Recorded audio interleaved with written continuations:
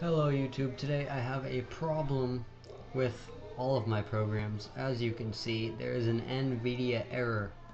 Now Photoshop, it works kind of fine. I can still open and edit anything I want.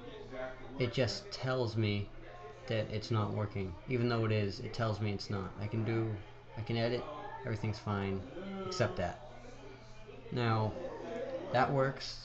This does not work. Simply, it doesn't even open. It just doesn't work. Same error. nVidia Vegas Pro. This loads almost.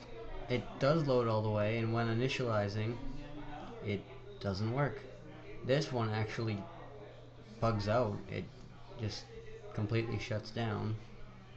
And finally, After Effects does not work at all. And it says it twice. And it's really frustrating. I've been using these things for so long, they've been helpful to me, and all of a sudden they've just crashed. So any help would be greatly appreciated. Thanks.